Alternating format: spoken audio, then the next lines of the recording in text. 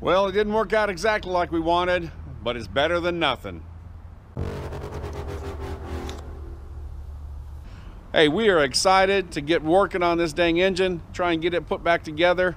And today we're going to do some honing, and we're also going to be checking the specs on the camshaft, because for some reason competition cams can't find the numbers I'm talking about, and they don't know what this cam is. So I got to figure out what it is. So hang on for the ride. All right, there's what I am talking about. Look at that lovely mud. And trust me, as much as this forklift weighs, if I try to move that thing, it is going to be buried to its teeth. Now check out what we got going on here. 55 Chevy two-door gasser wagon. We had that lined up to pull out and take to the sandblaster, and we got the same problem. We got mud here so deep, it is nasty. If I try moving that, it's gonna sink like a son of a gun. But check this out. The wife was tired of looking at all my junk, and I don't blame her. And look at that fence I'm putting up. So it's gonna be nice to look in the backyard and not see all of my mess. That's a stack of wood right there, and I already have half of it up. Anyway, let's check out the project. All right, we are going to get this girl pulled apart. We're going to hone these cylinders, see where we stand on the condition of those.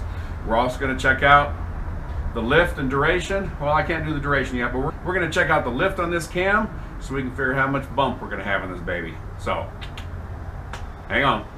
All right, the very first thing I'm going to do is I'm just going to get a rough guesstimate on the throw on our crankshaft. At least I'll be able to tell whether they've actually stroked it, because this looks like it's been clearance for a larger stroke, like maybe a 400 crank. So we are going to find out just a rough idea. All right, so that's 1 inch from right there, and we're going to just flip that over there. All right, so that is a 3.5 inch stroke. All right, 3.5 inch stroke is a stock, well, it's 3.42 actually, but it's a stock small block Chevy 350 stroke, which is what I expected. I'm gonna go ahead and pull the crankshaft out, set it to the side so we can flip this girl over, and we can get some honing done and see what we're in for. Keep our fingers crossed that this thing's gonna hone.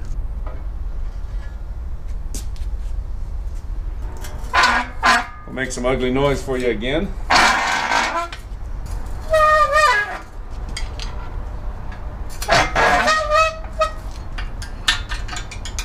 All right, let me get set up, get some honing done, and we will see if this is gonna work or not. All right, we are gonna try the bad ones first and see what works.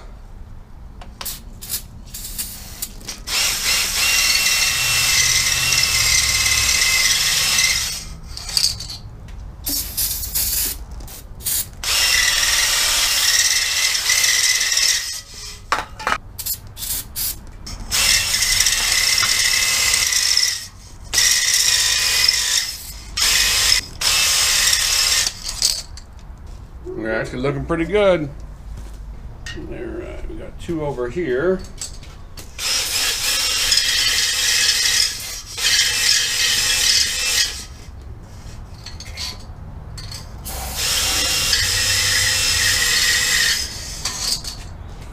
All right, we'll just touch up the other ones. They actually all look pretty good.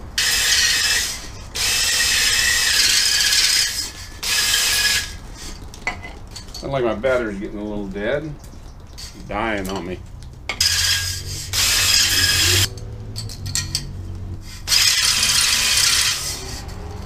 All right, let's clean this stuff up and see what we got. That one's perfect. That one's perfect. That one's perfect.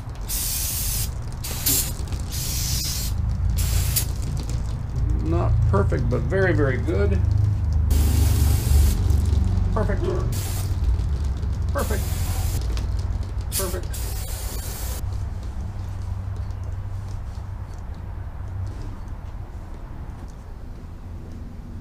All right. Looks really good. We have a couple with a little discoloration, but I think we are good. Woohoo! All right. I'm really happy about that. So they all turned out real good. I got a couple that just have a slight bit of discoloration, but I don't feel any imperfections in it. I think I'm gonna go with it because I don't know that I can find anything better out there. So anyway, right now what we're gonna do, because that passed the test, we're gonna put our camshaft back in. We're gonna try and get our lift specifications so we know what we're dealing with. And so you guys know what we're dealing with too, because I've had a couple people comment, hey, really wanted to know what the lift and duration was. I don't have a degree wheel here today, so I can't test for the duration, but I am going to test for the lift to see what kind of bump we have out of this stick. All right, so we're just going to slide this camshaft back in part of the way because I want to be able to grab the end of it and spin it.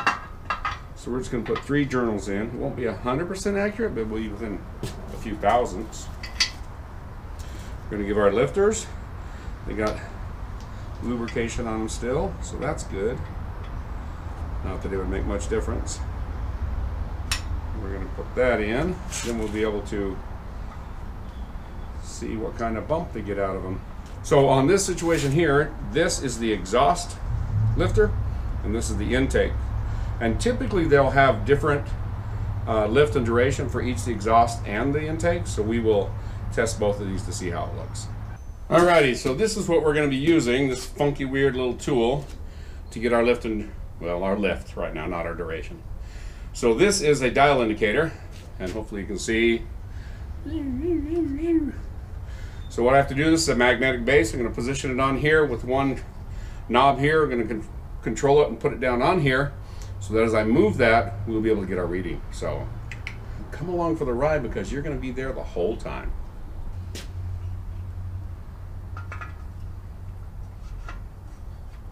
All right, you see the dial there? Hopefully you can see that. I'm going to take a look and see if you guys can see that. Not very well. We're going to reposition. All right, starting out at the 0. Let's see what we got. Well, let's see if that's your 0 there. All right, let's go.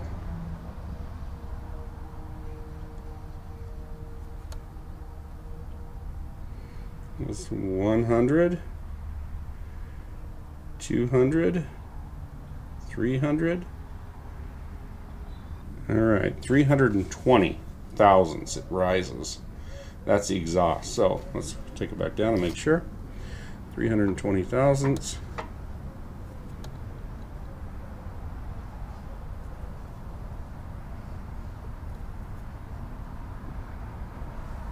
That's within a thousandth or two. All right, let's try it again. It's gonna be close. All right. We got 100, 200, 300, and 319. So I'm gonna write that down. Now let's do the intake.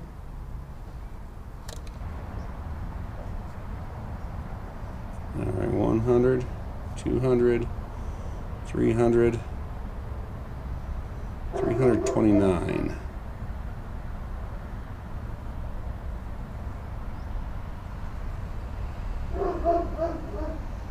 Looks like the same. That would be weird.